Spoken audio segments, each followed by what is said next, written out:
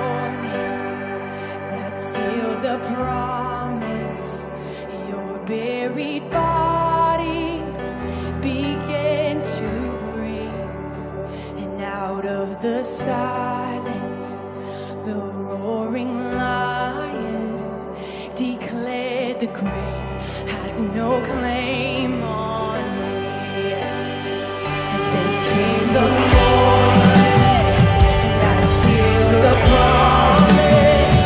Your very body began to breathe, and out of the silence, the roaring lion declared the grave has no claim on me. Jesus, yours is the victory.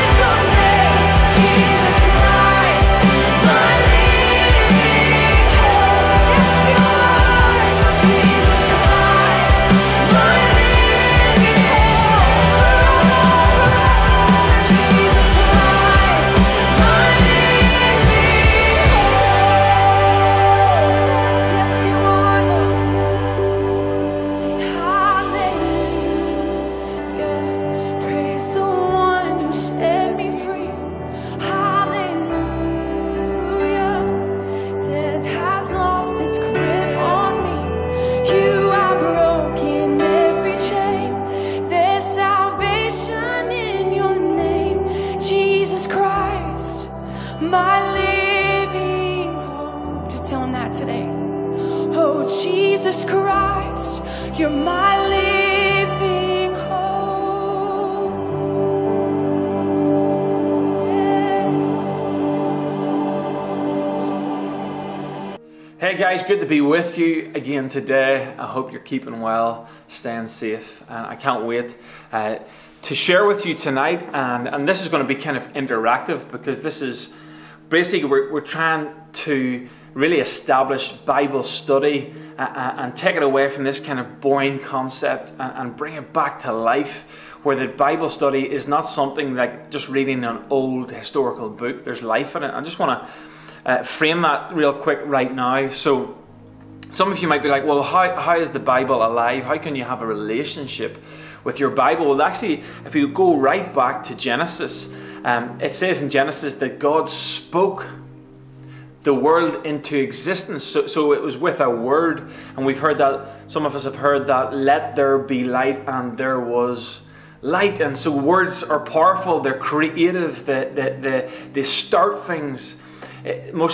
All communication often begins with a word.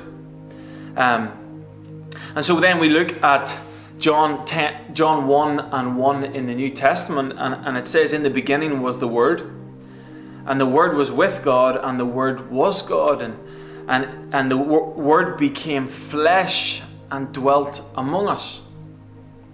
So the word actually, what they're talking about there in John is, they're talking about Jesus.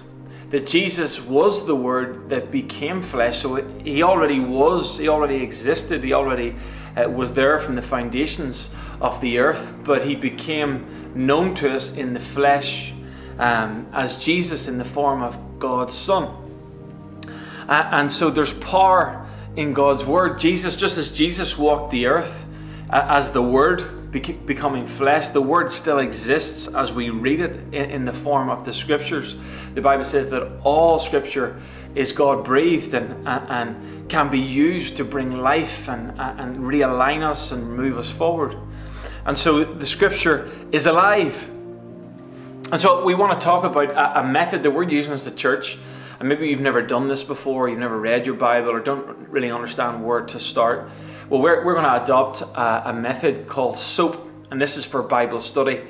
The SOAP method stands for S is Scripture, O is observation, so when you're observing the words, what stands out, and when you find something that stands out, application is how do I apply that practically to my life, because unless it helps your Monday and your Tuesday and your Wednesday, it's really of no use. And lastly, we pray, we invite the Holy Spirit to come and to move as we read the Bible, as we get into the Scriptures. We ask the Holy Spirit to move and to quicken our spirits and to enlighten and to show us things that maybe we couldn't see with our natural eyes.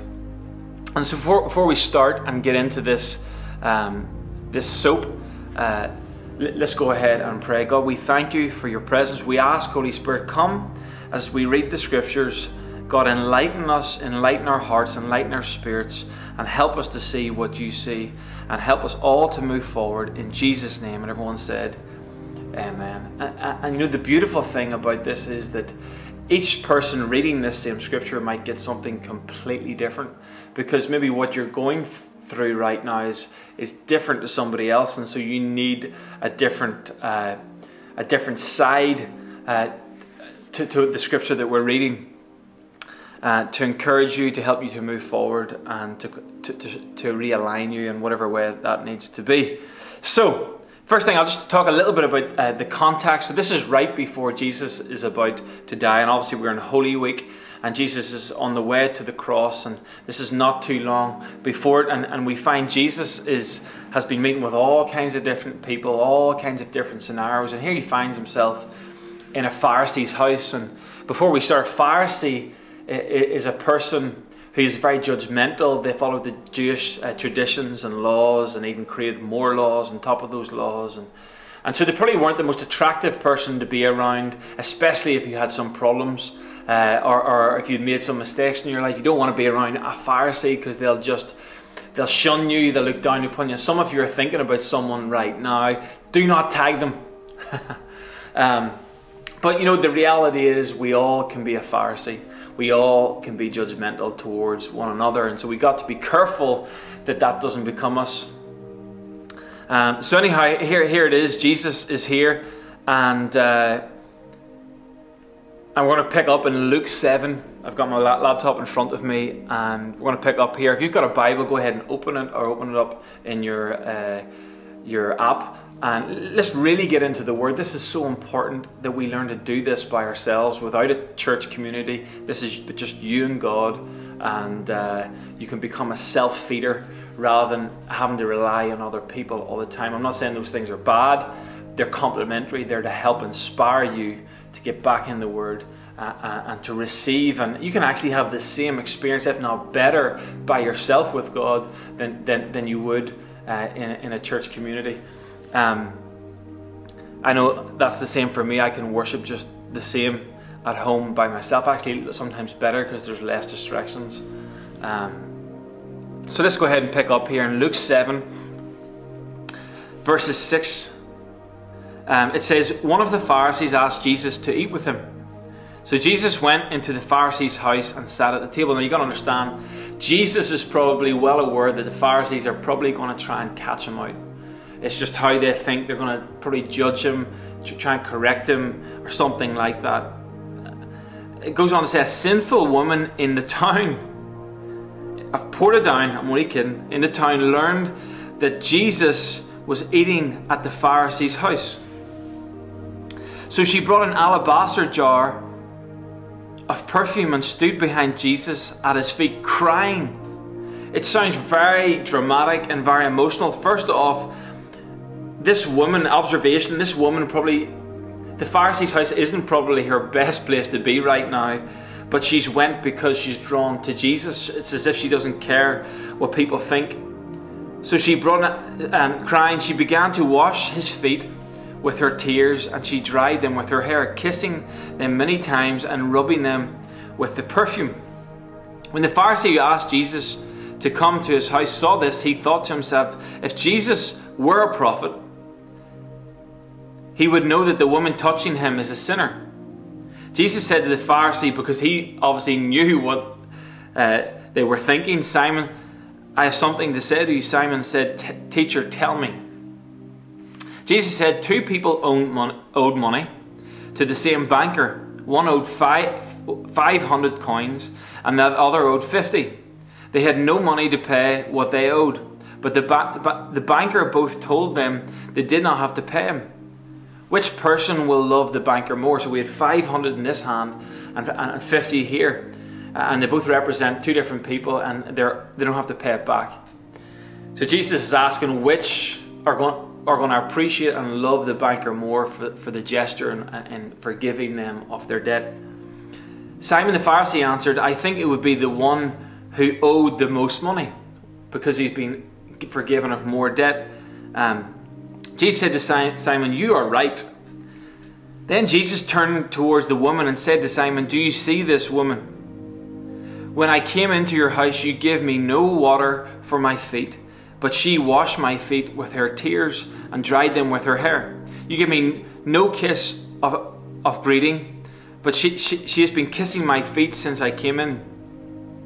You did not put oil on my head, but she poured perfume on my feet. I tell you that her many sins are forgiven, so she has showed great love.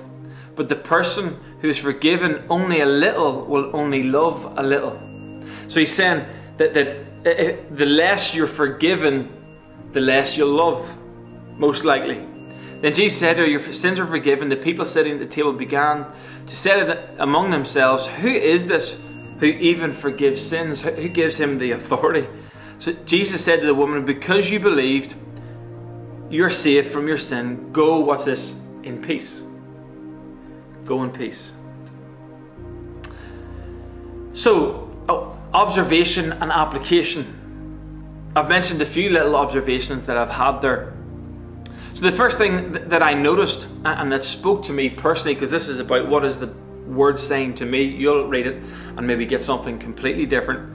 Number one, desperate people want to be around Jesus. This woman was desperate, and she entered into a room of judgment. She entered nearly into the lion's den, but because Jesus was present, she was willing to go through the judgment in order to get to his feet. And so this is interesting to me, because it tells me, Phil, sometimes you've got to forget about what everyone else is thinking and everyone else is doing, and just do what is right and what is going to get you to God's feet, to Jesus' feet, because that's where your answers are found. If you keep worrying about what people think, it will stop you from entering the house. It will stop you from entering the room. It will stop you from receiving forgiveness. It will remove the possibility of being debt-free in your soul. And so that's the first thing that kind of stood out to me. And so I've got to learn that sometimes when I'm holding on to things or trying to be too cool or trying to pretend I've got it all together, if I really want to be free, if I really want to be at peace, I've got to let go of my pride. I've got to let go of caring what people think and do what is right. Can I get an amen? So maybe that's something that will encourage you as well. Secondly, Jesus talked about a financial debt as an example for spiritual debt. So this kind of helps me to understand personally that sometimes when I'm feeling sad, or when I'm feeling uneasy, or I'm feeling not at peace, or there's turmoil, or there's fear, or there's things which are not the fruit of the Holy Spirit, or not God's best for my life, it tells me that that's another example for me being in debt. That's an example of me feeling probably full of shame, or maybe I've made a mistake and I don't want to say sorry or ask for forgiveness. I'm feeling it's burdening me. It's causing me to maybe kick out at other people. It's causing me to get mad at loved ones. It's causing me to push people that actually care for me away. I have to conclude and be aware that maybe I'm in debt.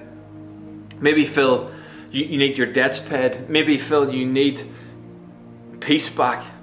Maybe feel you need to let go of what people think and stop trying to please people or look a certain way, and you need to get to the feet of Jesus. You need to get in the Word. You need to do a soap. You need to pray again and realign your thoughts and pay the debt that your soul has because you're hungry, Phil. And deal with that so that when you do, peace will come. Not just peace, but as the woman experienced, love came. She was so compassionate. She was full of love and compassion. It didn't say in the scriptures that she was judging the Pharisees, but they were judging her. And so there was something so much more complete about her than the Pharisees. The Pharisees were frustrated. The Pharisees were angry. The Pharisees were trying to figure it all out in their head, but their hearts were hard. And so I'm learning from this scripture that, Phil, keep your heart soft. And when you keep your heart soft, then your love will stay high. And third, I see forgiveness is a powerful tool for love. Is that when this lady who had made mistakes, who had been broken, who had probably done things her own way in her life, she came to the end of herself and found out that Jesus was there, and she became so desperate. But knowing that God was full and Jesus was full of grace and truth, that he stood for truth. It wasn't just do what you want and anything goes. It was, no, there are ways of doing things. There are sin and things which aren't sin. There's a definite line for right and wrong. There is morality, but there's also grace. And that grace will never give up on you. It will never give up on me. And so what I'm hearing right now as I read through that is God will never give up on you. Jesus came because God loved you, and he wanted to pay your debt, and he wanted to free you from the burden of your sins and your mistakes, and he wanted to have a continual relationship with you, Phil, so that you make less mistakes. Can I get an amen? And so that you can love better. And so this woman, the first thing we see she done, as she realized that she had experienced grace and truth, was she came in and she put oil on his head, she poured perfume on his feet, and she showed great compassion and interaction. See, maybe right now in my life, there's areas that I've been hardened because of hurt, and I've become judgmental because of mistakes that I've made or other people have made. And it's telling me that maybe, Phil, you need to forgive some of those people so that you can love again. Whoa. That's good. You can forgive. The Holy Spirit speaking to me and saying, Phil, you can actually love better when you receive forgiveness for yourself. And when you receive forgiveness for yourself, Phil, you'll actually be a lot more freer in giving forgiveness out for others, because the people who probably didn't receive true forgiveness for themselves were the Pharisees. And because of that, they didn't forgive others, and they were judgmental, and they just looked at people through truth-based rather than grace and truth. Oh, this is good. I love this. This is helping me right now as I speak this, and it can help you too if you get in and do a soap in your quiet time as well. And lastly, I'll finish with this: peace. Peace is a byproduct of forgiveness. Right now, some of you might be having a lack of peace in the house. You might be having a lack of peace in your marriage, in relationships with God and yourself. Maybe there's a forgiveness issue. Phil, maybe the reason you don't have peace in certain areas is because you haven't forgiven yourself. Maybe I haven't forgiven some things from the past, and if I want peace to be restored, I've got to forgive. But forgiveness starts with Jesus and the cross. And as we come up to Good Friday, we're reminded of the cross. We're reminded of the power of the cross, that the power of the cross is that it brings resurrection power, resurrection life, resurrection of peace in our life, a resurrection of joy, a resurrection of goodness and of mercy. And so but the central theme is be in relationship with the Word. And so I've got from this, I've been encouraged as I've looked through Luke 7. I hope you will be as you go ahead and look through some scriptures. Maybe try Luke 7 yourself and see what the Holy Spirit tells you through. So before we finish, I just want to do communion as we come up to Good Friday. We remember what Jesus done. He literally, there was a Holy Week and where he was beaten and humiliated, and it became desperate measures. But listen, it was only a part of the process, and the same for me and the same for you as we go through life. There will be seasons and there will be times, and maybe we're in preparation right now in regards to what the government's saying for some hard times. But listen, it's just a season. It's just for a time, and let's react well, and let's be filled with the peace of God, and let's be filled with the power of God and the goodness of God, and let's forgive those who have hurt us and receive the free gift of salvation. Maybe right now you need to do that in your house, in your home, and receive Jesus as your Lord. He's a good person for the desperate. He's a good person. He's attractive to be around. He's not judgmental. He's full of grace and full of truth, and he will lead you into all freedom in Jesus' name. So let's go ahead, and if you've got any elements at home, it can just be juice. The most important part is that it represents what Jesus done on the cross. And so this is just juice. It's not wine, it's just juice. And you can just get a piece of bread or something that represents bread. And so we're just going to take the bread or whatever you use as a symbol, and this is representation of Christ's body that was broken to give us eternal life forevermore. Debts are wiped clean, and we have the ability to keep getting those debts of our soul and of our lives continually renewed and cleaned up on a regular basis. Then the juice, which represents his body and the blood that was shed at the cross. And so let's just pray. God, we thank you for communion. We thank you that we do this in remembrance of you as we come up to Easter and to Good Friday. God, we remember what you went through. And it wasn't just a physical ordeal. It was a spiritual war. It was unseen. It was something that we couldn't necessarily see in the natural in this generation. But we know that there's an unseen realm. There's an unseen war. And we thank you, God, you've dealt with those things and you bring peace to us. In Jesus' name.